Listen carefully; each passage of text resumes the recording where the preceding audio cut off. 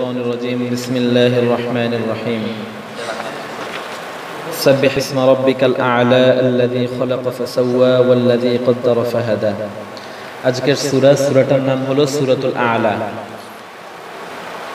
এই সূরা সম্পর্কে হযরত আয়েশা রাদিয়াল্লাহু তাআলা আনহা বলেন যে রাসূল সাল্লাল্লাহু আলাইহি ওয়াসাল্লামের সবচেয়ে প্রিয় সূরা ছিল সূরাতুল আ'লা, সবচেয়ে প্রিয়। এই কারণে রাসূল সাল্লাল্লাহু আলাইহি ওয়াসাল্লাম কখনো কখনো বিতিরের নামাজের মধ্যে প্রথম রাকাতে সূরা আ'লা পড়তেন, দ্বিতীয় রাকাতে সূরা কদর পড়তেন এবং তৃতীয় রাকাতে সূরা ইখলাস পড়তেন।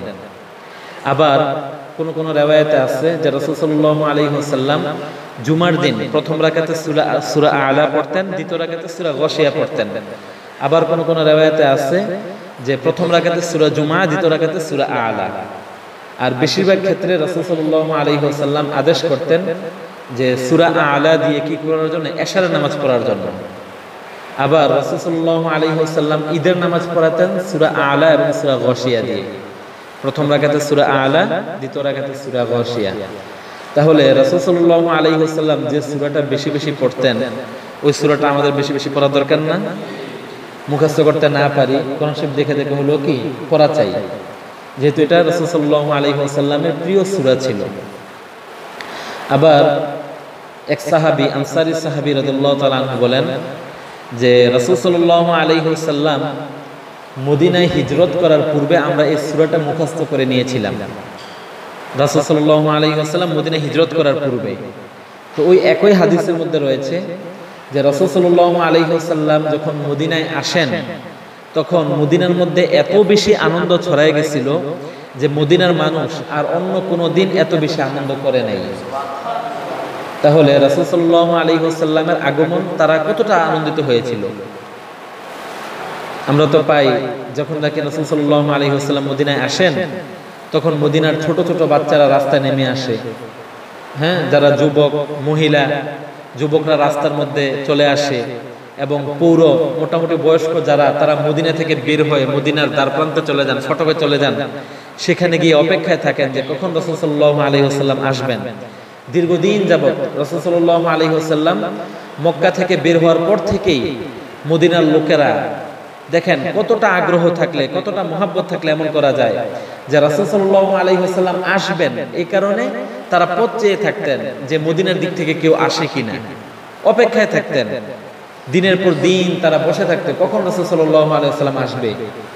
আর যখন রাসূল সাল্লাল্লাহু আলাইহি ওয়াসাল্লাম আসেন তখন মদিনার বাচ্চারা উচ্চস্বরে গাইতে থাকে যে তলা আল বাদরু আলাইনা মিন সানিয়াতুল বিদাঈ।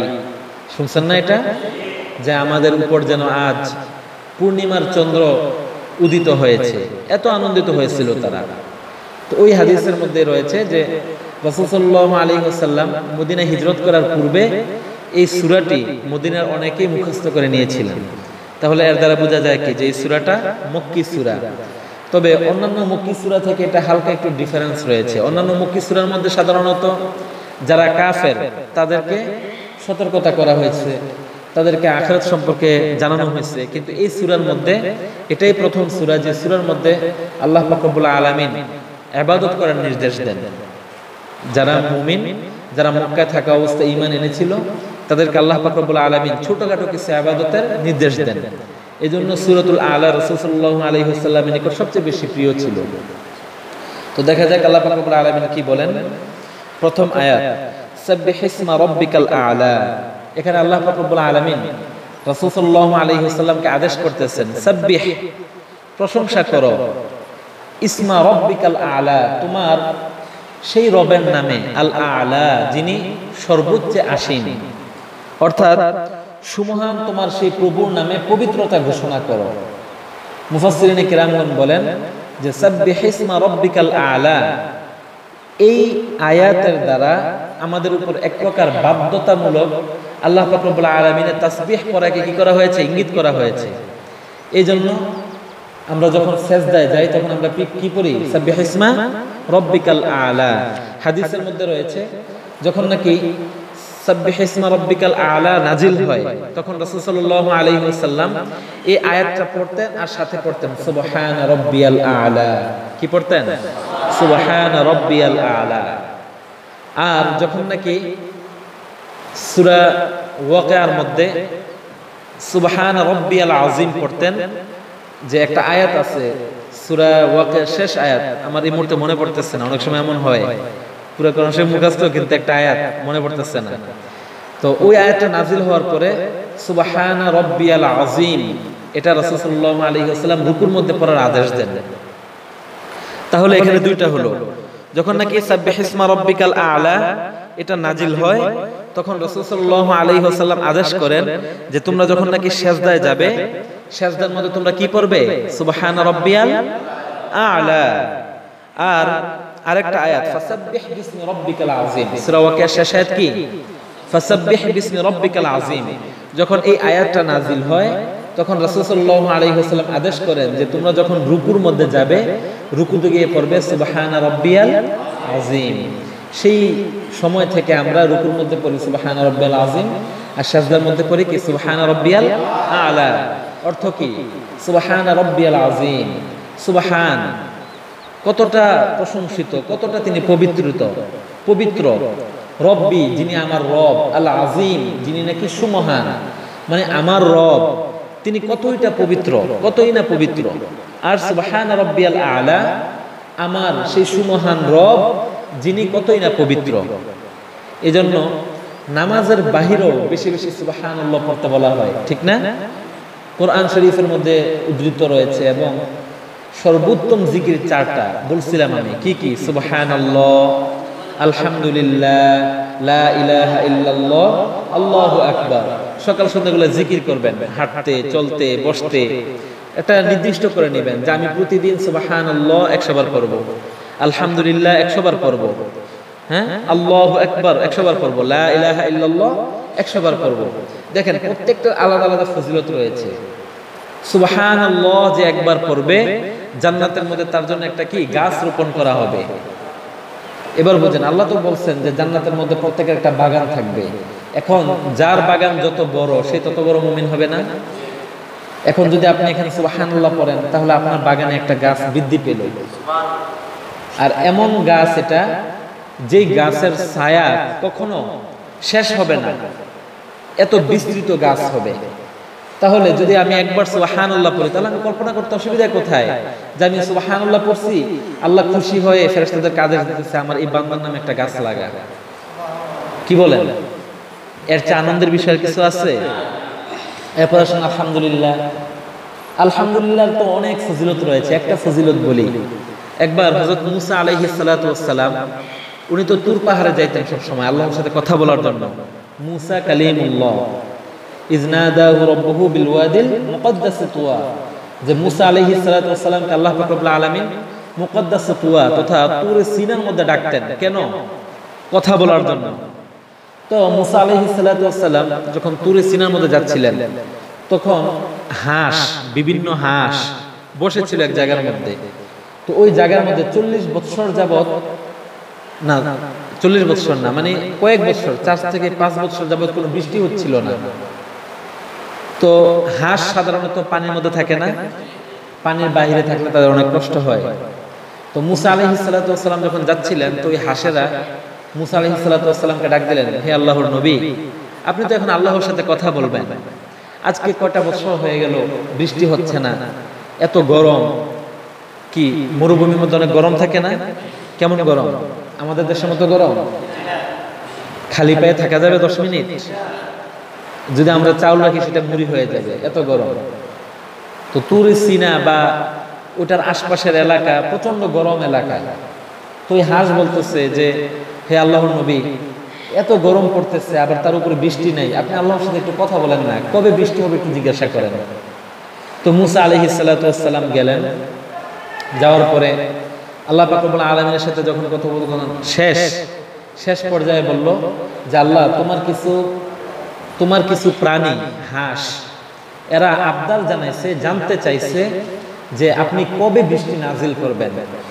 তো আল্লাহ পাক রব্বুল আলামিন বললেন যে ওই এলাকার মধ্যে এত বেশি নাফরমান, এত বেশি পাপাচারী যে এখন আপাতত বৃষ্টি দেওয়ার আমার খেয়াল নাই, তাদেরকে বলে দিও যে 40 বছর পর্যন্ত অপেক্ষা করা লাগবে, তারপর বৃষ্টি হবে।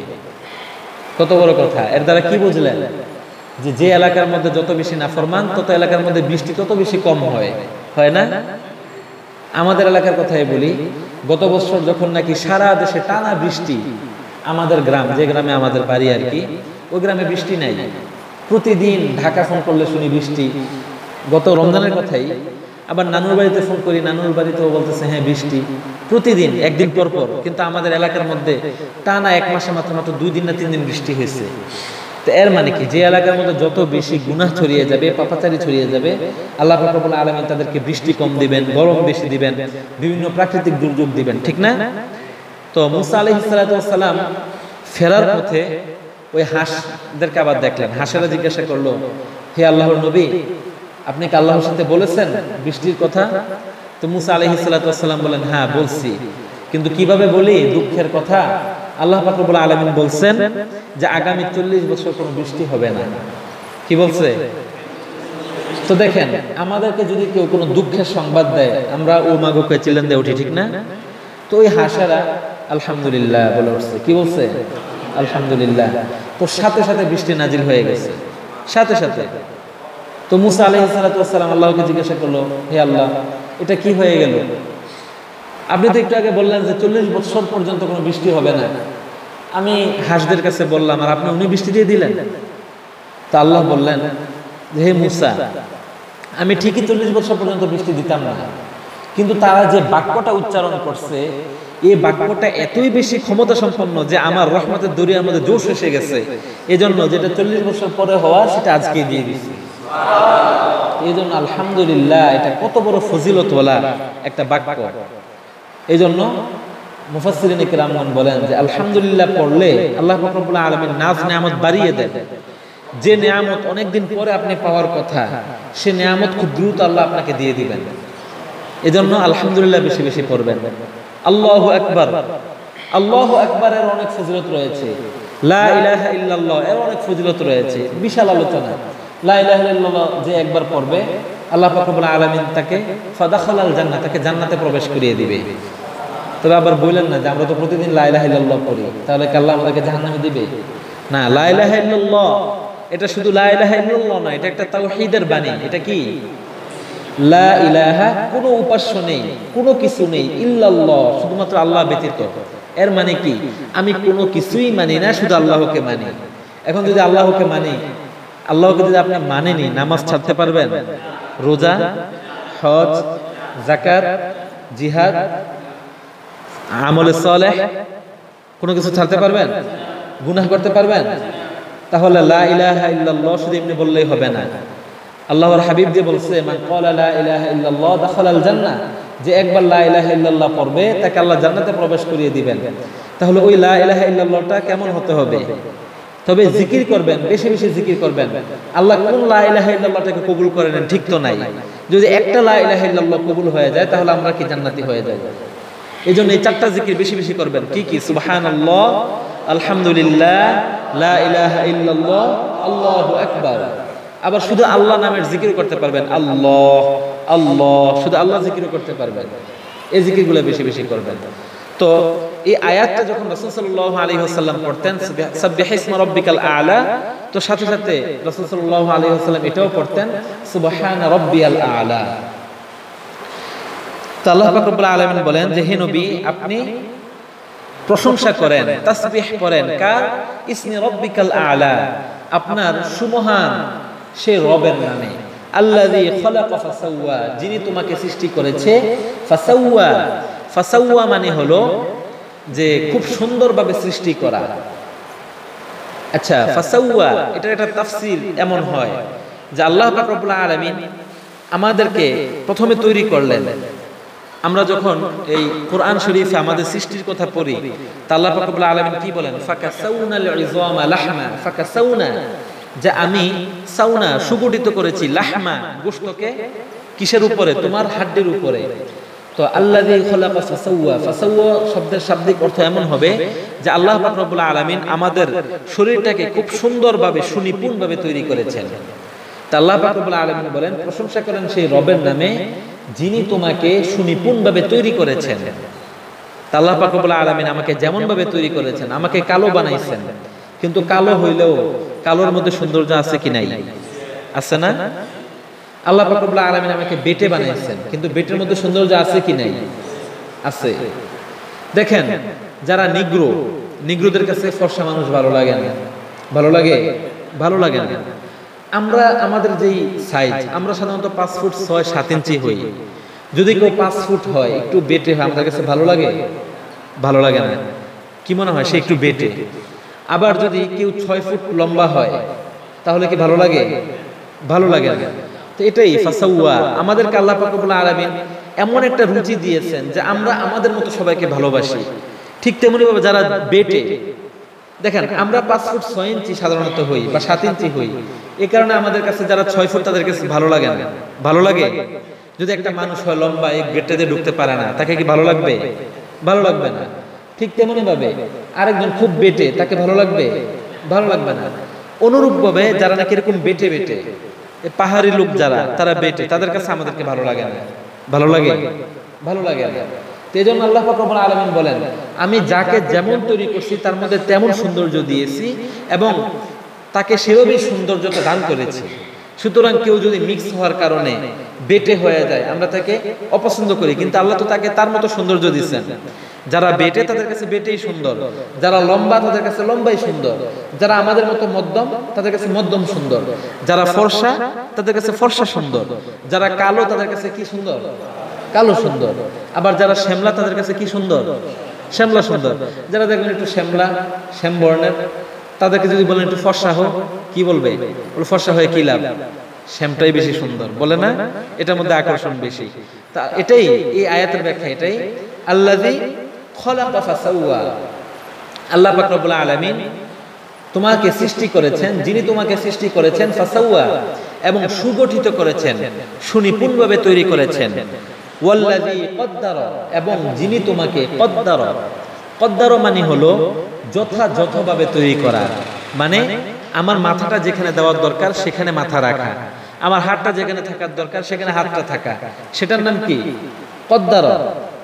এখন যদি এমন হইতো আমাদের মাথাটা যদি আমাদের নিচের দিকে থাকতো, ভালো দেখা যেত? ভালো দেখা যেত? আমাদের হাত যদি ঘাড়ের মধ্যে থাকতো, ভালো দেখা যেত? ঠিক তেমনি ভাবে এই কদ্দারা দ্বারা এই সব কিছু উদ্দেশ্য। দেখেন আল্লাহ পাক রব্বুল আলামিন যা কিছু সৃষ্টি করছেন, কাঁঠালটা একটু বড় বানাইছেন কেন? কাঁঠালের মধ্যে অনেক কোষ থাকবে, অনেকগুলো পিস থাকবে, এজন্য এটা বড় হলে সুন্দর। তা আল্লাহ পাক রব্বুল আলামিন কাঁঠালটাকে বড় বানাইছেন। আমটাকে ছোট বানাইছেন, মিডিয়াম বানাইছেন, কারণ আমটা যদি মিডিয়াম হয় এটা খাইতে বেশি মজা। যদি এখন এটা আমরা কৃত্রিমভাবে বেশি বড় করি, খাইতে ভালো লাগবে? ভালো লাগবে না। ঠিক তেমনি ভাবে প্রত্যেকটা বস্তু, গাছগুলোকে নিচে গোড়া দিচ্ছেন, আগাটা উপরে দিচ্ছেন। যদি এটাকে উল্টাই দিতেন আমাদের জন্য ভালো হইতো? ভালো হইতো না। তো ঠিক তেমনি ভাবে আল্লাযী কদ্দারা মানে সবকিছু যথাযথভাবে আল্লাহ পাক রব্বুল আলামিন সৃষ্টি করেছেন। তা আল্লাহ পাক রব্বুল আলামিন বলেন যে হে নবী, আপনি প্রশংসা করেন, তাসবিহ করেন আপনার সেই রবের, আল্লাযী কদ্দারা, যিনি সবকিছু যথাযথভাবে সৃষ্টি করেছেন, ফাহাদা, অতঃপর সেটাকে তার পথে পরিচালিত করেছেন। দেখেন আল্লাহ পাক রব্বুল আলামিন গাছটাকে খুব সুন্দরভাবে তৈরি করছেন, করার পরে তাকে তার পথে পরিচালিত করে দিচ্ছেন যে তুমি ফল ফলাও। ফসলকে সৃষ্টি করেছেন। ধান গাছ এটা কি হয়? শীষের মতো হয়, ছোট হয়। আল্লাহ পাক রব্বুল আলামিন যদি ধান গাছটাকে এরকম বড় মোটা করই গাছের আগার মধ্যে ধান গাছটা লাগাই দিতেন, আমাদের জন্য সুবিধা হইতো? আহরণ করতে সুবিধা হইতো? সুবিধা হইতো না। তো আল্লাহ পাক রব্বুল আলামিন যেটা যেভাবে দিলে আমাদের জন্য সুন্দর হবে সেটা সেভাবে দিয়েছেন, ফাহাদা, অতঃপর সেটাকে বলে দিচ্ছেন যে তুমি এই কাজ করো।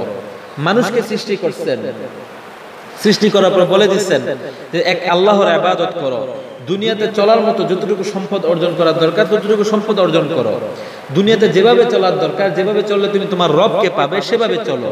এটা কে করেছেন? আল্লাহ করেছেন। কিন্তু আমরা তো এগুলা মানি না। আমাদের কাছে ভালো লাগে কোনটা? দুনিয়াটা ভালো লাগে, আখিরাতটা তো বেশি ভালো লাগে না।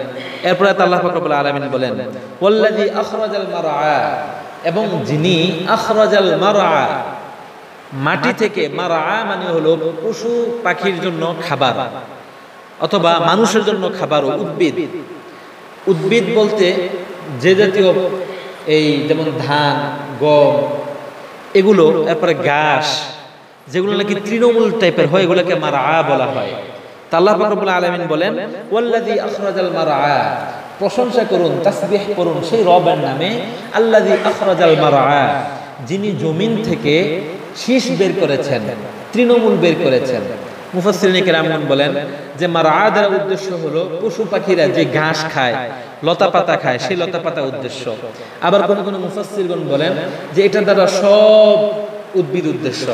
আবার কোন কোন মুফাসসিরগণ বলেন যে মারআ দ্বারা উদ্দেশ্য হলো ওই সমস্ত শীষ বা ওই সমস্ত ঘাস যেগুলো থেকে মানুষও খেতে পারে, আবার কি পশু পাখিও খায়। কেমন?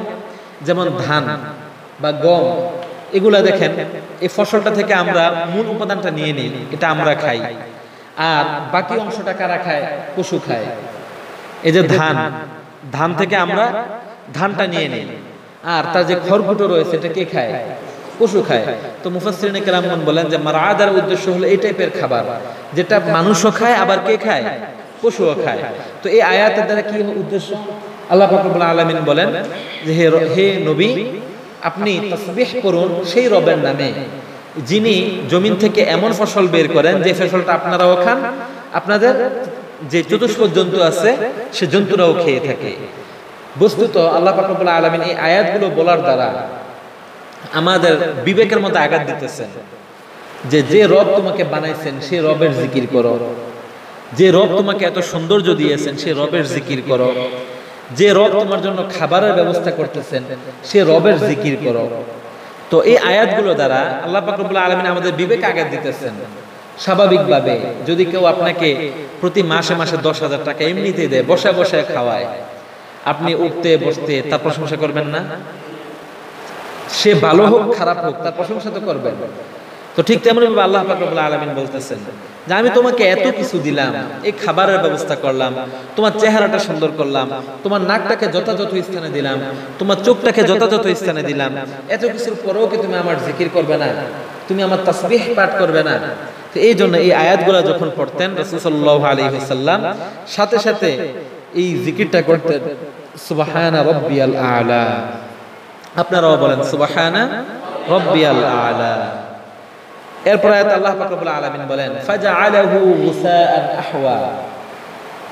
তো এই আয়াতের আগের আয়াতের সাথে মিশ্রিত। কোন কোন মুফাসসিরগণ বলেন যে ওয়াল্লাযী আখরাজাল মারআ, এই আয়াতের দ্বারা উদ্দেশ্য হলো যে আল্লাহ পাক রব্বুল আলামিন উদ্ভিদ তৈরি করেন, যে কোনো ধরনের হোক উদ্ভিদ তৈরি করেন, তারপর ফাজআলাহু গুসাআন আহওয়া। আল্লাহ পাক রব্বুল আলামিন বলেন সে উদ্ভিদটাকে আমি একটা পর্যায়ে নিয়ে গুসাআন আহওয়া, সেটাকে ধ্বংসস্তূপে পরিণত করে দেই। গুসাআন মানে হলো খড়কুটা, শুকনা, আর আহওয়া মানে হলো দুমড়ে মুচড়ে যাওয়া। দেখবেন একটা ফুল এটাকে তৈরি করে, ফুল ফুটায় কে? কোনো মানুষ পারে ফুল ফুটাইতে পারে? তো এই ফুলটা কদিন পরে কি হয়ে যায়? কালো হয়ে যায়, বিকৃত হয়ে যায়, শুকনো হয়ে সেটা মূল্যহীন হয়ে যায়। তা আল্লাহ পাক রব্বুল আলামিন বলেন যে আল্লাযী আখরাজাল মারআ, যিনি জমিন থেকে ফসল ফলাদি উৎপন্ন করেন, ফাজআলাহু, অতঃপর সেই ফসল ফলাদিগুলোকে গুসাআন আহওয়া, কি বানিয়ে দেন? শুকনো খড়কুটো বানিয়ে দেন। এজন্য কোন কোন মুফাসসিরগণ বলেন যে এই আয়াতের দ্বারা আল্লাহ পাক রব্বুল আলামিন আমাদেরকে শিক্ষা দেন যে তোমাকে যেমন আমি আজকে সৃষ্টি করছি, তুমি আজকে যুবক, তোমার শরীরে শক্তি আছে, কয়েকদিন পরে ঠিক এমন একটা সময় আসবে যে তোমার কোনো কিছুই কাজে আসবে না, তুমি একদিন বৃদ্ধ হয়ে যাবে। আজকে তুমি যুবক, তোমার শরীরে সৌন্দর্য আছে, তোমার শরীরে শক্তি আছে, এজন্য আল্লাহ পাক রব্বুল আলামিনের মাসিয়াতের মধ্যে তুমি ডুবে থাকো, আল্লাহ পাক রব্বুল আলামিনের অবাধ্যতার মধ্যে লিপ্ত থাকো। কিন্তু একটা সময় আসবে তোমার তখন শরীরে শক্তিও থাকবে না, তোমার শরীরে কোনো সৌন্দর্য থাকবে না, তোমার শরীরও সেরকম কুঁচকে যাবে। কি ভাই, হয় না এমন? বৃদ্ধ হয়ে গেলে এই চুলগুলো কি সাদা থাকে? দাড়িগুলো কালো থাকে? চামড়াগুলো এরকম প্লেন থাকে? শরীরে শক্তি থাকে? কেমন হয়ে যায়? চামড়াগুলো কুঁচকে যায়, হ্যাঁ, চুলগুলো সাদা হয়ে যায়, শরীরে কোনো শক্তি থাকে না, তখন চাইলেই কি কোনো গুনাহ করা যায়? তো এই আয়াত দ্বারা আল্লাহ পাক রব্বুল আলামিন এটাই আমাদেরকে শিক্ষা দেন যে সময় থাকতে সেটাকে কি করতে হয়? সঠিক ব্যবহার করতে হয়। আল্লাহ পাক রব্বুল আলামিন যে ধানটাকে আমাদের জন্য উৎপন্ন করেন, সেই ধানটা যদি আমরা সময় মতো সেটাকে না নেই, পরবর্তীতে কি সেই ধান আর কাজে লাগবে? সেটা কি হয়ে যাবে? খড়কুটা হয়ে যাবে, সেটার মানুষ খাওয়ার কি থাকবে না, যোগ্য থাকবে না।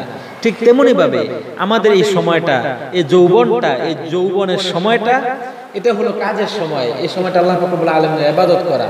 যখন আমাদের মরণ চলে আসবে, যখন আমাদের মৃত্যু চলে আসবে, যখন আমরা বৃদ্ধ হয়ে যাবে, তখন এগুলো আমাদের কি হবে না, কাজে আসবে না। এরপর আল্লাহ পাক রব্বুল আলামিন রাসূল সাল্লাল্লাহু আলাইহি ওয়াসাল্লামকে কিছু সান্ত্বনা দেন। সানুকরিউকা ফালা তানসা, হে নবী, সানুকরিউকা, আমি তোমাকে যেটা পড়াবো, ফালা তানসা, সেটা তুমি কখনো ভুলবে না। এটা আরেকটা আয়াত আছে, লা তুহাররিক লিসানাকা লিতাআজালা বি। যখন রাসূল সাল্লাল্লাহু আলাইহি ওয়াসাল্লামের উপর ওহী নাযিল হতো, তো রাসূল সাল্লাল্লাহু আলাইহি ওয়াসাল্লাম বারবার সেটাকে জপতে থাকতেন। আমরা কোনো কিছু মুখস্থ করার জন্য বারবার জপি না, তো যখন নাকি কোনো ওহী নাযিল হতো, তো রাসূল সাল্লাল্লাহু আলাইহি ওয়াসাল্লাম সেটাকে বারবার শুধু পড়তে থাকতেন। তিনি চিন্তা করতেন যদি এই ওহীটা ভুলে যান, এটা মানুষের স্বভাব, একটা কিছু স্মরণ করার পর সেটা কি ভুলে যাওয়া, এটা কার স্বভাব? মানুষের স্বভাব। তা আল্লাহ পাক রব্বুল আলামিন বলেন, হে নবী, আপনি এই বারবার পড়ার দরকার নাই, কারণ সানুকরিউকা, হে নবী, আমি আপনাকে যেটা নাজিল করি, আপনার জন্য যেটা আমি ওহী হিসাবে প্রেরণ করি, ফালা তানসা, সেটা আপনি কখনো ভুলবেন না। কখনো কি করবেন না? ভুলবেন না। এই জন্য রাসূল সাল্লাল্লাহু আলাইহি ওয়াসাল্লামের উপর যে ওহীটা নাজিল হতো, সেটা রাসূল সাল্লাল্লাহু আলাইহি ওয়াসাল্লাম বারবার পড়া লাগতো না। যেটা নাজিল হতো সেটা রাসূল সাল্লাল্লাহু আলাইহি ওয়াসাল্লামের সারা জীবনের জন্য মুখস্থ হয়ে যেত। কিন্তু যেই জিনিসটা আল্লাহ পাক রব্বুল আলামিন চান না যে রাসূল সাল্লাল্লাহু আলাইহি ওয়াসাল্লাম স্মরণে রাখুক, সেটা আল্লাহ পাক রব্বুল আলামিন ভুলিয়ে দিতেন। সেটা কি করতেন? ভুলিয়ে দিতেন। যেমন এই যে সামনে শবে কদর আসতেছে, শবে কদর আসতেছে না? এটা কিন্তু কোন দিন হবে সর্বপ্রথম রাসূল সাল্লাল্লাহু আলাইহি ওয়াসাল্লামকে আল্লাহ পাক রব্বুল আলামিন জানিয়ে দিয়েছিলেন যে শবে বরাত অমুক তারিখে হবে। কিন্তু পরবর্তীতে আবার এটা ভুলাই দিয়েছেন কে? কে ভুলাই দিয়েছেন? আচ্ছা, এই ভুলাই দেওয়ার কারণে আমাদের ক্ষতি হয়েছে না লাভ হয়েছে? লাভ হয়েছে। তখন একটা মাত্র ডেটে আমরা ইবাদত করতাম, হয়তো 21, নাইলে 23, নাইলে 25, নাইলে 27, নাইলে 29, এগুলোর মধ্যে যে কোনো একটা ডেটে আমরা কি করতাম? ইবাদত করতাম। কিন্তু আল্লাহ পাক রব্বুল আলামিন সেই ডেটটা ভুলিয়ে দিলেন। ভুলে দেওয়ার কারণে এখন কি হইলো? পুরো 10 দিন আমরা টানা ইবাদত করি, মসজিদে ইতিকাফ করি, ঠিক না? তো আল্লাহ পাক রব্বুল আলামিন যে জিনিসটা চাইতেন না যে রাসূল সাল্লাল্লাহু আলাইহি ওয়াসাল্লামের স্মরণে থাকুক, সেটা আল্লাহ পাক রব্বুল আলামিন ভুলিয়ে দিতেন। আর যেটা চাইতেন সেটা কখনো ভুলতেন না।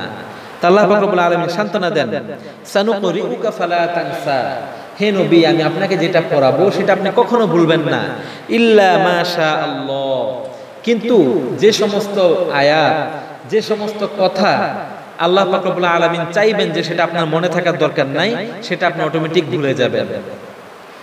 ইন্নাহু ইয়ালামুল জাহরা ওয়া মা ইয়াখফা। এরপর আল্লাহ পাক রব্বুল আলামিন বলেন, ইন্নাহু ইয়ালামুল জাহরা, আল্লাহ পাক রব্বুল আলামিন জানেন আল জাহর, যেটা প্রকাশ্য আছে, ওয়া মা ইয়াখফা, এবং যেটা গোপনে থাকবে। মানে আপনি যেই কাজটা প্রকাশ্যে করেন সেটাও কে জানেন? আবার যেটা আপনি গোপনে করবেন সেটা কে জানবে? আপনি প্রকাশ্যে যে কথাটা বলেন সেটা কে জানে? আবার আপনি গোপনে যে জিনিসটা চিন্তা করেন সেটা কে জানে? আল্লাহ পাক রব্বুল আলামিন বলেন, ইয়ালামুল জাহর, যে জিনিসটা প্রকাশ্য সেটাও কে জানেন? ওয়া মা ইয়াখফা, আবার যেটা লুকায়ে রাখেন আপনারা সেটা কে জানে? আল্লাহ। ওয়া নুয়াসসিরুকা লিল ইউসরা, এরপর আল্লাহ পাক রব্বুল আলামিন বলেন, ওয়া নুয়াসসিরুকা লিল ইউসরা, হে নবী, এই দ্বীনের বাণীগুলা, এই ওহীগুলা, ইয়াসসিরুকা, আমি আপনার জন্য সহজ করে দিব। কি করে দিব? সহজ করে দিব, যাতে করে আপনি সেটা ধরে রাখতে পারেন। ফাযাক্কির, অতঃপর যে জিনিসটা আপনি মুখস্থ করবেন, ফাযাক্কির, আপনি সেটা মানুষের নিকট পৌঁছে দেন, মানুষের নিকট সেটা আলোচনা করেন। ইন্না ফাআতিয যিকরা, তাদের কাছে আলোচনা করেন যারা নাকি সেটা থেকে উপকার নিতে পারবে। যারা এই আয়াতের দ্বারা আল্লাহ পাক রব্বুল আলামিন বলেন, হে নবী, আমি আপনার নিকট যে ওহীটা নাজিল করব, যে কাশফ দেব, যে ইলহাম দেব, এই ইলহামটা আপনার স্মরণে থাকবে, আমি এটা আপনার জন্য সহজ করে দিব। কিন্তু এই ইলহামগুলা, এই ওহীর বাণীগুলো আপনি যেখানে সেখানে বলবেন না, বরঞ্চ এমন জায়গায় বলবেন যে জায়গায় বলার কারণে মানুষের ফায়দা হবে, যে জায়গায় বলার কারণে মানুষ সেটা থেকে উপকার গ্রহণ করতে পারবে। কথাটা বুঝছেন? অনেক বড় কথা। এর মানে হলো, এই যে আপনাদের নিকট আমি তাফসীর করতেছি, যদি আপনারা এটা থেকে উপকার না নেন, যদি আপনারা এটা থেকে ফায়দা হাসিল না করেন, তাহলে এটা বলা উচিত হবে না। এখানে তাফসীর করে কি হবে না? উচিত হবে না। এজন্য মুফাসসিরিনে কেরামগণ বলেন, যখন নাকি কোথাও আলোচনা করার দ্বারা জানা যাবে যে সেখানে কোরআনের আলোচনা করলে, হাদিসের আলোচনা করলে কোনো ফায়দা হবে না, মুফাসসিরিনে কেরামগণ বলেন যে সেখানে যেন এই আলোচনা না করা হয়। তাহলে আমাদের কাছে কোরআনের আলোচনা করা হোক, হাদিসের আলোচনা করা হোক, এটা নেয়ামত না? যদি আমরা নেয়ামতের কদর না করি, তাহলে আল্লাহ পাক রব্বুল আলামিন কি সেই নেয়ামতটাকে রাখবেন আমাদের জন্য? যদি আমরা এই আয়াতের তাফসীরগুলো, এই আয়াতের তাফসীরগুলো থেকে যদি আমরা উপকৃত হতে না পারি, তাহলে কি এগুলোর সামনে থাকবে আমাদের? আর তাফসীর করার মতো মন মানসিকতা আমার থাকবে? যদি আপনারা এটা থেকে একজনও যদি এটা থেকে পরিবর্তন না হইতেন, তাহলে হয়তো আমারও মন আল্লাহ ঘুরাই দিতেন, হয়তো আল্লাহ আমার মনটাকে ঘুরাই দিত, যা তাফসীর করার দরকার নেই। হয় না এমন? বিভিন্ন মসজিদে দেখবেন ইসলাহি প্রোগ্রাম শুরু হয়, এক সপ্তাহ করে দ্বিতীয় সপ্তাহ বন্ধ হয়ে যায়, হয় না? আপনারা দেখছেন কিনা? কোরআনের তালিম শুরু হয়, এক সপ্তাহ, 2 সপ্তাহ, 15 দিন চলে, এরপর আস্তে করে বন্ধ হয়ে যায় না? এগুলো কিন্তু আসলে আল্লাহ পাক রব্বুল আলামিন করেন। অর্থাৎ যে জিনিসটা যে জায়গায় মূল্যায়ন হবে, যে জায়গায় রাখলে মূল্য পাবে, আল্লাহ পাক রব্বুল আলামিন সেখানে রাখার এটা মন মানসিকতা দিয়ে দেন। আর যদি এখানে রাখার দ্বারা মূল্যায়ন না হয়, তাহলে আল্লাহ পাক রব্বুল আলামিন সেটা কি করেন? কেড়ে নেন। আজকে আপনাদেরকে কায়দা পড়ানো হয়, কোরআনের মশক করানো হয়, তাফসীর শোনানো হয়, যদি এটা থেকে আপনারা উপকৃত না হন, যদি আপনাদের আমলে পরিবর্তন না আসে, যদি আপনাদের চলাফেরায় পরিবর্তন না আসে, তাহলে একটা সময় আসবে, 1 দিন 2 দিন 3 দিন, আল্লাহ পাক রব্বুল আলামিন দেখবেন যে কি রে, এখানে তাফসীর করার দ্বারা কোনো ফায়দা হইতেছে না, বরঞ্চ কোরআনের ইহানত হইতেছে। তখন আমার মধ্যে অলসতা ঢুকাই দিবেন, তখন আমারই ভালো লাগবে না, তখন দেখবেন যে আমি আর বসবো না তাফসীর করার জন্য। এটাই স্বাভাবিক, এটাই দুনিয়ার নিয়ম। এজন্য আল্লাহ পাক রব্বুল আলামিন বলেন, ফাযাক্কির, এই উপদেশটা তাদের কাছে দেন, ইন্না ফাআতিয যিকর, যারা এই আয়াত থেকে, এই তাফসীর থেকে এবং এই ওহী থেকে যারা উপকার গ্রহণ করবে, তাদের কাছে আপনি কি করুন? এই ওহীটা বর্ণনা করুন। এরপর আয়াত আল্লাহ পাক রব্বুল আলামিন বলেন, সায়াযাক্কারু মান ইয়াখশা, হে নবী, আপনি এই ওহীর আলোচনা এবং এই কোরআনের আলোচনা আপনি তাদের নিকট করুন, মান ইয়াখশা, যারা আল্লাহকে ভয় করে, যারা আল্লাহকে ভয় করে, ওয়া ইয়াতাজান্নাবুহাল আশকা, আর যারা নাকি আল্লাহ পাক রব্বুল আলামিনকে ভয় করে না এবং এটা থেকে কোনো উপকার নেয় না, আল্লাহ পাক রব্বুল আলামিন বলেন যে তারা হতভাগ্য, তারা হলো হতভাগা। তো দেখেন এই আয়াতের মধ্যে আল্লাহ পাক রব্বুল আলামিন বলেন, সায়াযাক্কারু মান ইয়াখশা, যারা নাকি আল্লাহকে ভয় করে, কিয়ামতের দিনটাকে ভয় করে, তাদের নিকটে ওহীটাকে কি করুন? উপস্থাপন করুন। সাপোজ আপনাদেরকে উদাহরণ দেই, আপনাদের দিলের মধ্যে আল্লাহর ভয় তো আছে, এজন্য তো রোজা রাখেন, কি বলেন? আখিরাতে চিন্তা আছে, এজন্য তো মসজিদে আসেন, এজন্য তো এখানে বসছেন। এখন যদি আমি এমন সমস্ত লোকদের কাছে গিয়ে এই কোরআনের তাফসীর শুরু করি, যারা রোজাও রাখে না, নামাজও পড়ে না, সারাদিন শুধু ভণ্ডামি দান্দামি ঘোরাফেরা করে, তারা কি আমার এই তাফসীর শুনবে? আমার এগুলোর দিকে নজর দিবে? কোনো উপকার গ্রহণ করবে? করবে না। এজন্য আল্লাহ পাক রব্বুল আলামিন বলেন, সায়াযাক্কারু মান ইয়াখশা, এই ওহীর আলোচনাটা তাদের নিকট করুন, মান ইয়াখশা, যারা কাকে ভয় পায়? আল্লাহকে ভয় পায়। ওয়া ইয়াতাজান্নাবুহাল আশকা, আর যাদের নিকট আপনি আলোচনা করবেন, ধরেন আপনি আলোচনা করেই ফেলছেন, এখন এখানে 10 জন আছে, 9 জন আল্লাহকে ভয় পায়, একজন দেখা দেখি বসছে, তো আপনি আলোচনা করছেন, আর এই একজন এই আলোচনা থেকে কোনো উপকার গ্রহণ করলো না, সে আল্লাহর পথটাকে গ্রহণ করলো না, তা আল্লাহ পাক রব্বুল আলামিন বলেন, ওয়া ইয়াতাজান্নাবুহা, যে নাকি এই আয়াত থেকে কোনো শিক্ষা নিবে না, এটা থেকে মুখ ফিরিয়ে রাখবে, আল আশকা, সে হলো হতভাগ্য, সে দুর্ভাগা, তার কপাল পোড়া। এজন্য আল্লাহ পাক রব্বুল আলামিনের নিকট বেশি বেশি দোয়া করবেন, যায় আল্লাহ কোরআন থেকে আমাদেরকে হেদায়েত দাও, কোরআন থেকে আমাদেরকে নফা দান করো, যেন কোরআন থেকে আমরা উপকৃত হতে পারি, এই কোরআনটাকে যেন আমার জীবনের সাথে মিলিয়ে নিতে পারি। এরপর আয়াতে আল্লাহ পাক রব্বুল আলামিন বলেন, এই সমস্ত লোকদেরকে, আল্লাযী, এই যারা নাকি কোরআন থেকে কোনো ফায়দা অর্জন করে না, আল্লাহর হাদিস থেকে, রাসূল সাল্লাল্লাহু আলাইহি ওয়াসাল্লামের হাদিস থেকে যারা কোনো রকম ফায়দা নেয় না, আল্লাহ পাক রব্বুল আলামিন বলেন, ইয়াসলান নারুল কুবরা, তাদেরকে নিক্ষেপ করা হবে আগুনের মধ্যে। কেমন আগুন? কুবরা, যেটা ধাউ ধাউ করে জ্বলে, যে আগুনের কুণ্ডলী অনেক বড়, ছোটখাটো না, এই জন্য যদি কোনোখানে বয়ানের মধ্যে বসেন তাহলে সে বয়ান থেকে উপকার হাসিল করবেন কিনা, আর যদি হাসিল না করে সেটাকে অ্যাভয়েড করেন, শুধু কান সুখের জন্য শুনলেন, তাহলে এই আয়াতটা আপনার জন্য না। জাহান্নামের আগুন সহ্য করতে পারবেন? আল্লাহ পাক বলছেন যে ইয়াসলান নারুল কুবরা, তাদেরকে নরমালি কোনো জাহান্নামের মধ্যে নিক্ষেপ করা হবে না, এমন এক আগুনের মধ্যে নিক্ষেপ করা হবে যে আগুনটা কুবরা, বিশাল বড় আকারে ধাউ ধাউ করে জ্বলতে থাকে। এরপর আল্লাহ পাক রব্বুল আলামিন বলেন সুম্মা লা ইয়ামুতু ফিহা ওয়া লা ইয়াহইয়া, আর তাদেরকে যে আমি আগুনের মধ্যে নিক্ষেপ করব সেখানে ঠিক হয়ে যাবে এমন না। সুম্মা লা ইয়ামুতু ফিহা, সে আগুনের মধ্যে নিক্ষেপ করার পরে তাদের আর কোনোদিন মৃত্যু আসবে না। ওয়া লা ইয়াহইয়া, আবার তারা বেঁচেও থাকবে না। বিষয়টা বুঝছেন? আপনি যদি একটা মানুষকে বারবার মারতে থাকেন সে অজ্ঞান হয়ে যায়, এরপর যদি মারতে থাকেন তাহলে সে কি হয়ে যায়? এটাকে কি বলে? আধা মরা। কি বলে? আধা মরা বলে। আল্লাহ পাক রব্বুল আলামিন বলেন যে তাদেরকে আমি যে জাহান্নামে নিক্ষেপ করব, তারা বেঁচেও থাকবে না আবার মরেও যাবে না, মানে আধা মরা হয়ে সে আযাবটাকে ভোগ করতে থাকবে। দেখবেন কিছু মানুষ আছে এরা অসুস্থ থাকে, প্রচন্ড অসুস্থ, তারা মরেও না আবার পরিপূর্ণ বাঁচেও না, আছে না? মৃত্যুসজ্জা শায়িত মুমূর্ষ, 1 বছর 2 বছর 3 বছর পর্যন্ত বিছানায় পড়া, কাউকে চিনে না, কথা বলতে পারে না, চোখ মেলতে পারে না, শুধু সারাদিন শুধু এই হার্টবিটটা চলে, মানে সে বেঁচে আছে এতটুকুই, আছে না এমন? এগুলো হলো আধা মরা। তা আল্লাহ পাক রব্বুল আলামিন বলেন যারা কোরআন থেকে ফিরে যাবে, যারা নাকি ওহীর কোনো মর্যাদা দিবে না, লা ইয়ামুতু ফিহা ওয়া লা ইয়াহইয়া, তাদেরকে জাহান্নামে নিক্ষেপ করা হবে, সেখানে তারা মারাও যাবে না আবার জীবিতও হবে না, মানে আধা মরা হয়ে থাকবে। আর আধা মরা হয়ে থাকলে কি শাস্তিটা সে ভোগ করে। কোন কোন সাহাবাগণ বলেন যে আল্লাহ পাক রব্বুল আলামিন কোন মুমিনকে যখন নাকি তার পাপের কারণে জাহান্নামে নিক্ষেপ করবেন, সে জাহান্নামে নিক্ষেপ করার পরে তারা দীর্ঘদিন পর্যন্ত আধা মরা হয়ে থাকবে, অতঃপর তারা একদিন মারা যাবে। কি হবে? মারা যাবে। মারা যাওয়ার পরে আল্লাহ পাক রব্বুল আলামিন তাদেরকে আবার জীবন দান করবেন।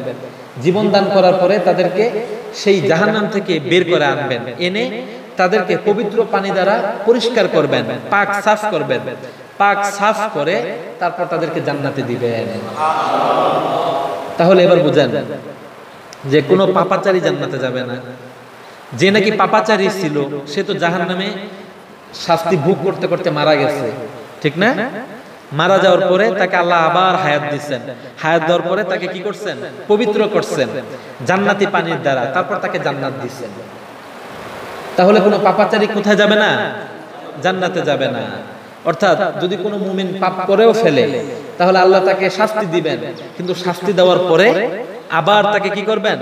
মৃত্যুবরণ করাবেন, এরপর তাকে আবার নতুন করে কি করবেন? জান্নাতে দিবেন। এটা কোনো কোনো মুফাসসিরগণের কথা, তবে বেশিরভাগ মুফাসসিরগণের মতামত এটাই যে জাহান্নামের মধ্যে তারা দীর্ঘদিন পর্যন্ত জ্বলতে থাকবে, জ্বলার পরে তারপর আল্লাহ পাক রব্বুল আলামিন তাদেরকে জাহান্নাম থেকে বের করবেন। বের করার পরে জান্নাত এবং জাহান্নাম এই দুটার মধ্যখানে একটা জায়গা আছে, আল আরাফ। নাম কি? এই নামে একটা সূরাও আছে, সূরাতুল আরাফ। সে আরাফের মধ্যে তাদেরকে দীর্ঘদিন রেখে দিবেন, রেখে সেখান থেকে তাদের শরীরে যে কয়লার মতো থাকবে, যেহেতু আগুনের মধ্যে তারা পুড়ছে, তা আল্লাহ পাক রব্বুল আলামিন সেখানে রেখে তাদেরকে যত্ন করাবেন, তাদেরকে আবার নতুন করে সুসজ্জিত করবেন, সুসজ্জিত করে তারপর তাদেরকে কোথায় দিবেন? জান্নাতে দিবেন। আর যে নাকি এই পর্যায়ে জান্নাত পাবে, জাহান্নাম থেকে বের হয়ে জান্নাত পাবে, মুফাসসিরগণ বলেন যে তার জান্নাতটা হবে পৃথিবী থেকে 10 গুণ বড়। তাহলে নেক আমল করলে আল্লাহ কত বড় জান্নাত দিবেন। আর জান্নাতের মধ্যে শুধু আপনি একা থাকবেন, একা থাকবেন। আপনি চিন্তা করবেন 10 গুণ বড় পৃথিবীর মাঝি গাছা গ্রামের মধ্যে ঘুরতেই আমার এতদিন লেগে যায়, 10 গুণ বড় এটার মধ্যে কিভাবে ঘুরবো? উলামায়ে কেরামগণ বলেন যে জান্নাতের মধ্যে যখন কেউ চলতে চাইবে তখন তার কষ্ট করা লাগবে না, সে শুধু চিন্তা করবে যে জান্নাতের মধ্যে তো অনেক প্রাসাদ থাকবে, সে শুধু কল্পনা করবে যে আমি অমুক প্রাসাদে একটু যেতে চাই, হুট করে আল্লাহ পাক রব্বুল আলামিন বাতাসের মাধ্যমে তাকে সেখানে নিয়ে যাবেন।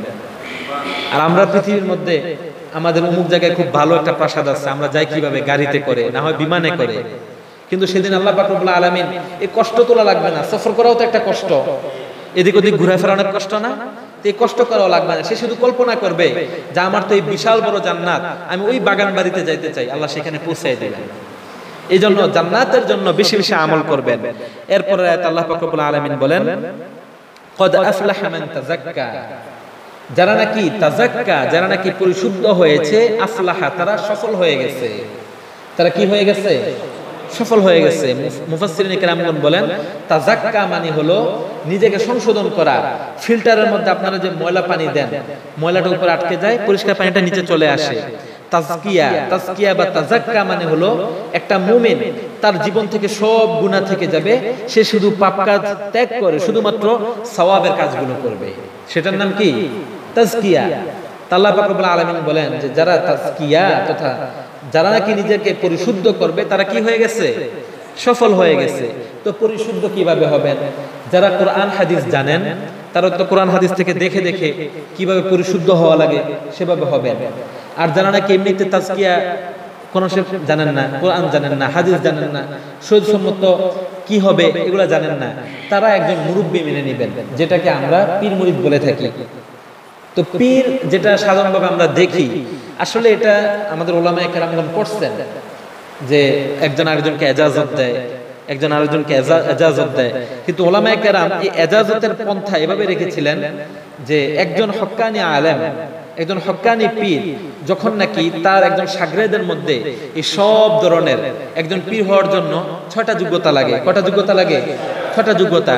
1 নাম্বার হলো পরিশুদ্ধ তাওহীদ। 1 নাম্বার কি?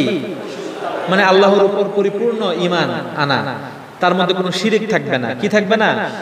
শিরিক থাকবে না। 2 নাম্বার হলো পরিপূর্ণ রিসালাত, মানে রাসূল সাল্লাল্লাহু আলাইহি ওয়াসাল্লাম যা করছেন সে তা করবে, রাসূল সাল্লাল্লাহু আলাইহি ওয়াসাল্লাম যা করে নাই সে তা করবে না, রাসূল সাল্লাল্লাহু আলাইহি ওয়াসাল্লাম যেটা বলে নাই সেটা করবে না। এটার নাম কি? রিসালাত। পরিপূর্ণ রিসালাত থাকবে। 3 নাম্বার ওয়া ইউআল্লিমুহুমুল কিতাব, তার কিতাবের আলেম থাকবে তথা কোরআন শরীফের পরিপূর্ণ আলেম থাকবে, এবং সে এই কোরআন শরীফের আলেমটা সে নিজেও জানবে, অন্যকেও জানাবে। ওই আল্লিমুহুমুল কিতাব ওয়াল হিকমা, কিতাবের পাশাপাশি তার হিকমত থাকবে। কি থাকবে? হিকমত থাকবে। ওয়া ইউযাক্কিহিম, এবং সে নিজে পরিশুদ্ধ হবে, আরেকজনকে পরিশুদ্ধ করার মতো কি থাকবে? যোগ্যতা থাকবে। এখন আমাদের বড় বড় ওলামায়ে কেরামগণ যারা ছিলেন তারা পীর মুরিদির তরিকা এটাই বের করেছিলেন যে যে নাকি এই 6টা গুণের অধিকারী হবে, সে তার শাগরেদের মধ্যখান থেকে কাউকে যদি খেলাফত দেয় তাহলে আগে দেখবে তার ঈমান ঠিক আছে কিনা, তার রিসালাত গুলো ঠিক আছে কিনা, সে কোরআন হাদিস বুঝে কিনা, সে ফকিহ কিনা, সে মুজাক্কি কিনা, সে মুমিন কিনা, সে ঠিকমতো আমল করে কিনা, এই সব কিছু ঠিক থাকলো, এই সব কিছু তার ঠিক আছে। তারপর দেখবে যে সে অন্যকে পরিশুদ্ধ করতে পারবে কিনা। তখন তাকে কি বলবে যে হ্যাঁ তুমি আরেকজনকে খেলাফত দিতে পারো, তুমি মানুষকে মুরিদ বানাইতে পারো। এটা একটা পন্থা ছিল, কিন্তু এই পন্থাটা দেখেন দিন যত যায় তত খারাপ হয়। এখন এমন একটা সময় আসছে, এখন আর পীর মুরিদ এটা দিয়ে চলে না, এখন পীর মুরিদ চলে বাপ দাদা দিয়ে। কি দিয়ে? বাপ পীর ছিল, এবার পোলাও পীর। এবার পোলা কি আলেম না জালেম এটা দেখার দরকার নাই। আপনাদের পাশেই তো শাহপুরের পীর, এখন যে পীর সে কি আলেম? সে আলেম? মাথা বন্ধ করে রাখছে। শাহপুরের পীর কি আলেম? কলেজের ছাত্র কোনোদিন আলেম হয়? সে কোরআনে তাফসীর করতে পারবে? হাদিস বুঝবে? সে বেদাত করে না, সে শিরিক করে না। যদি কারো বাড়ির সামনে মাজার থাকে আর সে মাজারের সামনে দাঁড়িয়ে যদি সে মাজার থেকে কিছু চায়, তার ঈমান থাকবে? ঈমান থাকবে? আল্লাহ পাক রব্বুল আলামিন কি বলছেন? ইয়্যাকা না'বুদু ওয়া ইয়্যাকা নাস্তাঈন, আমরা একমাত্র কার ইবাদত করি? কার ইবাদত করি? সাহায্য কার কাছে চাই? ওয়া ইয়্যাকা নাস্তাঈন। তো এই সমস্ত লোক কার কাছে সাহায্য চায়? আল্লাহর কাছে চায় না কবরের কাছে চায়? তাহলে ঈমান আছে? আল্লাহ পাক রব্বুল আলামিন বলেন ওয়াসজুদ ওয়াকতারিব, তোমরা আল্লাহকে সিজদা করো। এটা সূরা কলাম, কয়েকদিন পরে আসবে এটা তাফসীর, আর কয়েকদিন পরেই। আল্লাহ পাক রব্বুল আলামিন বলেন ওয়াসজুদ, তোমরা তোমার রবকে সিজদা করো, ওয়াকতারিব, আর সিজদার মাধ্যমে তোমার রবের কাছাকাছি চলে যাও। তাহলে সিজদাটা কাকে করতে হবে? এরা কাকে সিজদা করে? মাজারকে সিজদা করে না? ঈমান থাকবে? কথা বলেন, ঈমান থাকবে? আল্লাহ ব্যতীত কাউকে সিজদা করলে ঈমান থাকবে? আল্লাহ ব্যতীত কারো কাছ থেকে কোনো কিছু চাইলে ঈমান থাকবে? তাহলে এরা যদি করে তাহলে এরা কি মুমিন? তো যে ব্যক্তি মুমিনে না, যার ঈমানে নাই, সে কিভাবে পীর হয়? যে ব্যক্তি কোরআন শরীফই জানে না, কোরআনের আলেম নাই, কিতাবের আলেম নাই, সে কিভাবে পীর হয়? যে নাকি নিজে পরিশুদ্ধ না, সে কিভাবে আরেকজনকে পরিশুদ্ধ করবে? এবার বুঝছেন তো? তো এই পীর মুরিদিটা মূলত এভাবে ছিল, কিন্তু এখন হয়ে গেছে আমার বাপ পীর ছিল তো এখন আমি পীর। এখন দেখা যায় বাপ পীরা ছিল ছেলে 5 জন, কারণ বাবা মারা গেছে, পাঁচজন পাঁচখানে খানকা খুলে বসে রয়েছে, ঠিক না? এগুলো সব ভণ্ডামি, এগুলো থেকে দূরে থাকবেন। দেখেন আপনি যখন কবরে যাইবেন, কবরে কি আপনার পীর বাবা লগে যায়? কবরে যখন লাশটা রাখে পীর বাবাকে সাথে শোয়া দেয় না? পীর বাবা মরে না? আপনাদের পীর বাবা মরে কি না? মরে? পীর বাবা মরে? মরে কি না? চুপ করে রয়েছে। পীর বাবা মরে না? যদি সে কাউকে কিছু দিতেই পারতো তাহলে কি সে মারা যাইতো? মানুষ কি কখনো মরতে চায়? একজন পীর বাবার সামনে একটা রাইফেল নিয়ে যাইয়া গুলি ধরে বললেন যে এখন আমি তোকে গুলি করে দিব, সে বলবে বাবা আমাকে বাঁচা, বলবে না? বলবে কি না? বাবা আমাকে বাঁচা, আমাকে মারিস না, বলবে কি না? সেও বাঁচতে চায়। যদি তার ক্ষমতা থাকতো কোনো কিছু দেওয়ার বা নেওয়ার, তাহলে কি সে মৃত্যুবরণটা নিজের জন্য আনতো? আনতো না। তাহলে এর দ্বারা কি বোঝা যায় যে কেউ কোনো কিছুর মালিক না। কোরআন শরীফের আয়াত, কুল্লা আমলিকু লিনাফসি নাফআন ওয়ালা দাররা, আল্লাহ পাক রব্বুল আলামিন বলেন একমাত্র আমি ব্যতীত, আল্লাহ পাক রব্বুল আলামিন ব্যতীত আর কেউ কোনো কিছুর মালিক না, কোনো ভালো কাজেরও মালিক না, কোনো খারাপ কাজেরও মালিক না। লিনাফসি দাররা ওয়ালা নাফা, কারো উপকার করারও মালিক না, কারো ক্ষতি করারও মালিক না। সুতরাং এই আয়াত থেকে বোঝা যায় যে কোনো পীর বাবা আমার থেকে কোনো বিপদ সরাইতে পারবে না। আমি অসুস্থ, আমার কোনো পীর বাবা আমাকে সুস্থ করতে পারবে না। ওয়া ইযা মারিজতু ফাহুয়া ইয়াশফিন, যখন কেউ অসুস্থ হয় সুস্থ করে কে? আল্লাহ। এখানে কি পীর বাবার কথা আছে? না।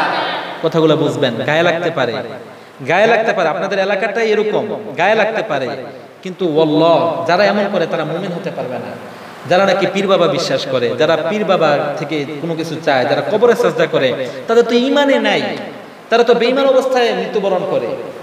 অনেকে বলে যে আমাদের পীর বাবা মারা গেছে, বাবার চেহারাটা দেখে মনে হচ্ছে যেন নূর হয়ে গেছে। আরে ভাই, মানুষ মারা গেলে যদি চেহারা থেকে রক্ত নিচে নেমে যায়, চেহারা এমনি ফর্সা হয়ে যায়, বুঝছেন না?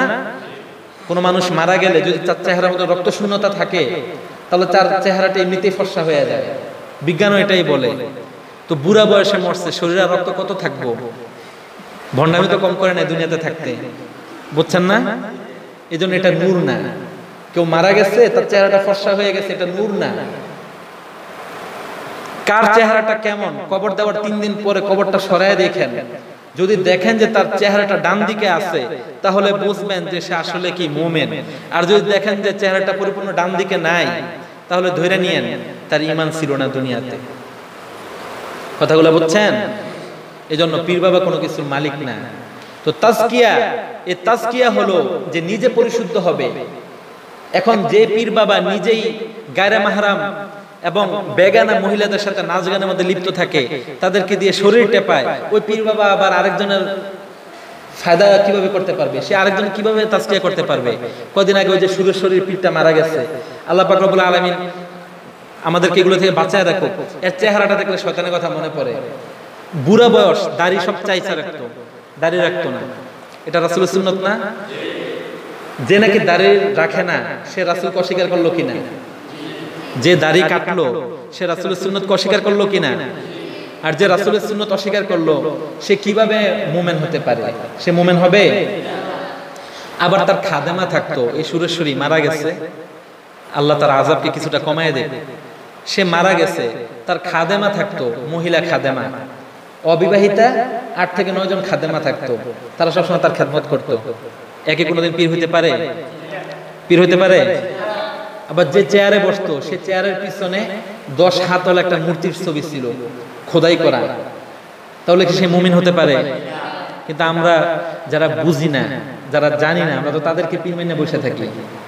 আমাদের সামনে এখন যদি কেউ এসে বান্দর খেলা দেখাইতে পারে, সেই পীর। কি বলেন? কেরামত, আমরা তো কেরামত চাই।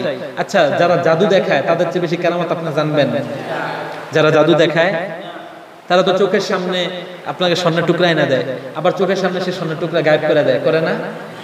পীর তো সবচেয়ে বড় তারা, যে বেশি কেরামত দেখাইতে পারে সে যদি পীর হয়, তাহলে যারা রাস্তা হাইটা হাইটা জাদু দেখায় তারাই তো সবচেয়ে বড় পীর। কারণ তারা এমন এমন কাজ করে যেটা আমি আপনি করতে পারি না। তারা একটা মানুষকে মেরে ফেলে, মেরে আবার জিন্দা করে না, মানুষ 2 ভাগ করে ফেলে আবার জিন্দা করে না, তাহলে পীর তো তারা। কি বলে? তারা পীর হওয়ার যোগ্য না? কেরামত কখনো পীর হওয়ার দলিল না। পীর হওয়ার জন্য সর্বপ্রথম শর্ত হলো যে তার ঈমান ঠিক আছে কিনা, সে কোরআন অনুযায়ী চলতেছে কিনা, সে হাদিস অনুযায়ী চলতেছে কিনা, তার সারা শরীরের মধ্যে সুন্নত আছে কিনা, এবং সে কোরআন এবং হাদিসের সঠিক ব্যাখ্যা করতেছে কিনা। যদি এগুলা করে তাহলে সে পীর, আর যদি এগুলা না করে তাহলে সে কি ভণ্ড। এগুলোতে বেঁচে থাকবেন। আপনারা এখনো যুবক বয়সের মানুষ, আল্লাহ পাক রব্বুল আলামিন আপনাদেরকে সহি ঈমান দান করেন। দেখেন, কোরআন শরীফের এমন কোন কাজ করছেন যে কাজটা কোরআন শরীফের বিরুদ্ধে চলে গেছে, এমন কোন কাজ করছেন, কোন পীর বাবার কাছে আপনি চাইছেন যে আল্লাহ এই বাবা আমাকে একটা সন্তান দান করো, তাহলে সাথে সাথে আপনার ঈমানটা চলে গেছে, সাথে সাথে 1 মিনিট দেরি হয় নাই। আপনি যখন বলছেন যে পীর বাবা আমাকে একটা সন্তান দান করো, তাকে কার জায়গা দিলেন? মূলত সন্তান দেয় কে? সন্তান কে দেয়? যদি পীর বাবার যদি এতই ক্ষমতা থাকতো তাহলে আর প্রতিদিন একটা করে সন্তান হইতো। কি বলেন? মানুষের 10 মাসে সন্তান হয়, পীর বাবার প্রতিদিন একটা করে সন্তান হইতো, কারণ পীর বাবার কেরামতি আছে না। তাহলে পীর বাবারও যদি 10 মাস পরে একটা সন্তান হয়, তাহলে পীর বাবা আমাদের মতোই মানুষ, আমাদের মতো মানুষ না? আবার আমরা বিয়ে করার পরে বাচ্চা হয়, তো পীর বাবারও বিয়ে করার পরে বাচ্চা হয়। তো পীর বাবা যদি এরকম মানুষ না হয়ে যদি অমানুষই হইতো, তাহলে বিয়ে করার আগে কি হয়ে যেত? বাচ্চা হয়ে যেত। তাহলে এই জন্য বুঝবেন, সবকিছু দেওয়ার মালিক কে? সবকিছু দিবে কে? যে মারা গেছে সে কখনো কারো উপকার করতে পারে না।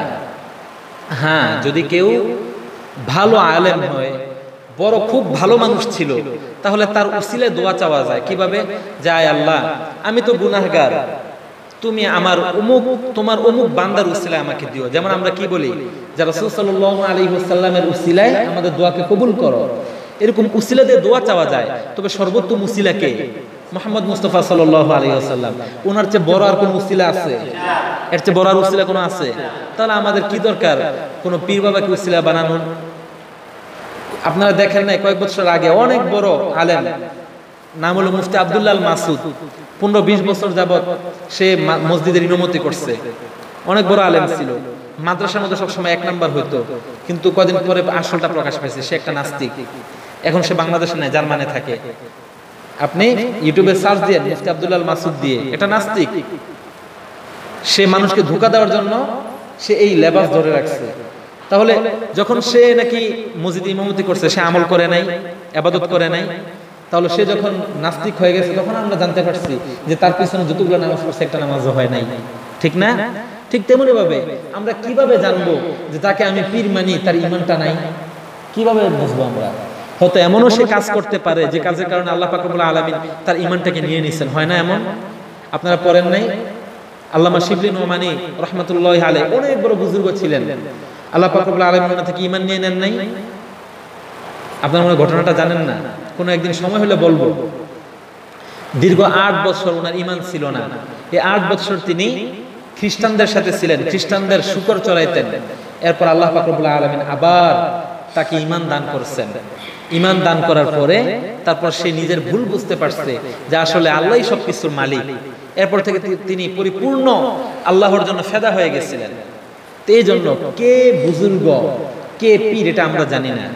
আমরা শুধু দেখব যে কে পরিপূর্ণ কোরআন সম্পর্কে ইলম আছে, হাদিস পরিপূর্ণ কে জানে, কে বেশি ইবাদত করে, কে বেশি সৎ পথে চলে, আমরা তার কাছে যাব, তার কাছ থেকে কোরআন শরীফ শিখব, কোরআনের মাসাইলগুলো শিখব, মাসাইলগুলো শিখব, কিভাবে চললে আল্লাহকে পাবো সেগুলো জানবো। কথাগুলো বুঝছেন তো?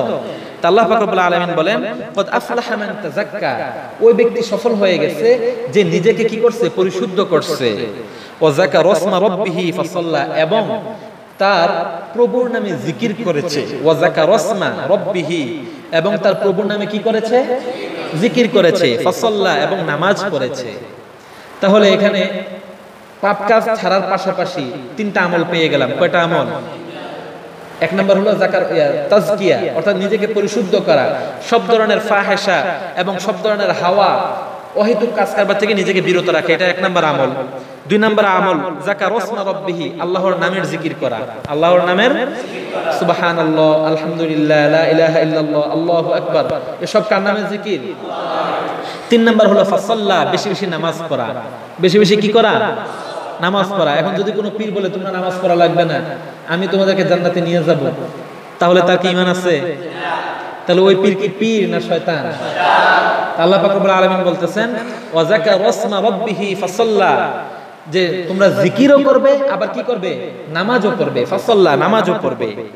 বাল তুসিরুনাল হায়াতাদ দুনিয়া, এরপর আল্লাহ পাক রব্বুল আলামিন বলেন বাল তুসিরুনাল হায়াতাদ দুনিয়া, অথচ তোমরা কি করো? তোমরা আল্লাহর জিকিরও করো না, নামাজও পড়ো না, বরঞ্চ দুনিয়ার হায়াতটাকে, দুনিয়ার আয়েশটাকে বেছে নাও। ওয়াল আখিরাতু খায়রুন ওয়া আবকা, অথচ তোমরা জানো না ওয়াল আখিরাতু, আখিরাতের জিন্দেগি, খায়রুন, সবচেয়ে বেশি উত্তম, ওয়া আবকা, এবং এটা চিরস্থায়ী। আমাদের এই জিন্দেগি কি চিরস্থায়ী? মানুষ কি বেশি দিন বাঁচে? 50 বছর 60 বছর পরে তো আমরা মারা যাই, তাহলে এটা অস্থায়ী। আর আখিরাতের জিন্দেগি সারা জীবন আমরা সেখানে থাকবো, ওটা কি দীর্ঘস্থায়ী। এই কারণে আল্লাহ পাক রব্বুল আলামিন বলেন তো এই অল্প যে কদিন থাকবে এই কয়দিনের জন্য আরাম করার দরকার নাই, কারণ খায়রুন ওয়া আবকা, আখিরাতটা হলো সবচেয়ে বেশি সুন্দর, সবচেয়ে উত্তম, ওয়া আবকা, এবং এটা কি চিরস্থায়ী। ইন্না হাযা লাফিস সুহুফিল উলা, এরপর আল্লাহ পাক রব্বুল আলামিন বলেন যে এই আয়াতগুলো লাফিস সুহুফিল উলা, পূর্ববর্তী নবীদের কিতাবের মধ্যেও ছিল। সুহুফি ইব্রাহিম ওয়া মূসা, আবার আল্লাহ পাক রব্বুল আলামিন বলেন যে হযরত ইব্রাহিম আলাইহিস সালাতু ওয়াস সালামের যে কিতাব সেই কিতাবের মধ্যেও ছিল, মূসা আলাইহিস সালাতু ওয়াস সালামের যে কিতাব সেই কিতাবের মধ্যেও ছিল। মুফাসসিরগণ বলেন যে এই সূরাটা, সূরা আলা, এই সূরা আলাটা শুধু রাসূলের উপর নাজিল হয় নাই, বরং রাসূল সাল্লাল্লাহু আলাইহি ওয়াসাল্লামের পূর্বে হযরত ইব্রাহিম আলাইহিস সালাতু ওয়াস সালাম এবং হযরত মূসা আলাইহিস সালাতু ওয়াস সালামের উপরও নাজিল হয়েছিল। এটা এমনি বললো আর কি, যে এটা শুধু তোমাদের জন্য আমল না, তোমাদের জন্য দিক নির্দেশনা না, বরং এটা অন্যান্য নবীদের জন্যও ছিল। তাহলে আজকে আমরা এই সূরা থেকে কি কি শিক্ষা পেলাম? এক নাম্বার হলো বেশি বেশি আল্লাহ পাক রব্বুল আলামিনের তাসবিহ পাঠ করা। তাসবিহ দুইটা। তাসবিহ কয়টা? দুইটা। সুবহানা রাব্বিয়াল আ'লা, সুবহানা রাব্বিয়াল আযীম, এবং সেটাকে সংক্ষিপ্তে সুবহানাল্লাহ আমরা পড়তে পারি। এরপর হলো যাকার রাসমা, বেশি বেশি আল্লাহ পাকের নামের জিকির করা। তো আল্লাহর নামের জিকির কয়টা বলছিলাম? 4টা। সুবহানাল্লাহ, আলহামদুলিল্লাহ, লা ইলাহা ইল্লাল্লাহ, আল্লাহু আকবার, অথবা শুধু আল্লাহ, এটাও করতে পারেন। এরপর আরেকটা আমল পাইছি, বেশি বেশি নামাজ পড়া। কি পড়া? নামাজ পড়া। আর দুনিয়ার কাছ থেকে নিজেকে পরিশুদ্ধ করা। আল্লাহ পাক রব্বুল আলামিন আমাদেরকে আমলগুলো করার তৌফিক দান করেন। আলহামদুলিল্লাহি রাব্বিল আলামিন। রব্বানা আতিনা ফিদ দুনিয়া হাসানাতাও ওয়া ফিল আখিরাতি হাসানা ওয়া কিনা আযাবান নার। রব্বিরহামহুমা কামা রাব্বায়ানি সাগীরা। রব্বিরহামহুমা কামা রাব্বায়ানি সাগীরা। ربنا لا تزغ قلوبنا بعد إذ هديتنا وهب لنا من لدنك رحمة إنك أنت الوهاب। আল্লাহ আমাদেরকে মাফ করে দাও, আল্লাহ আমাদের মা বাবাকে মাফ করে দাও, আল্লাহ আমাদের আত্মীয়স্বজনকে মাফ করে দাও, আল্লাহ আমাদের পাড়া প্রতিবেশী প্রত্যেককে মাফ করে দাও, আল্লাহ আমাদের আত্মীয়স্বজনরা কবরে শায়িত প্রত্যেককে মাফ করে দাও, আল্লাহ আদম আলাইহিস সালাতু ওয়াস সালাম থেকে নিয়ে যত মুমিন মুমিনা কবরে শায়িত প্রত্যেককে মাফ করে দাও। আল্লাহ আমাদের ইবাদতগুলোকে কবুল আর মঞ্জুর করে নাও। আল্লাহ মাহে রমজান উপলক্ষে আমাদের সকল গুনাহ খাতাগুলো মাফ করে দাও। আল্লাহ আমাদেরকে ইবাদত করার তৌফিক দান করো। আল্লাহ আমাদেরকে পরিশুদ্ধ ঈমান নিয়ে বাঁচার তৌফিক দান করো। আল্লাহ পরিশুদ্ধ ঈমান নিয়ে বাঁচার তৌফিক দান করো। আল্লাহ কুরআনের আলোকে জীবন গড়ার তৌফিক দান করো। সুবহান রাব্বিকা রাব্বিল ইজ্জাতি আম্মা ইয়াসিফুন ওয়া সালামুন আলাল মুরসালিন আলহামদুলিল্লাহি রাব্বিল আলামিন।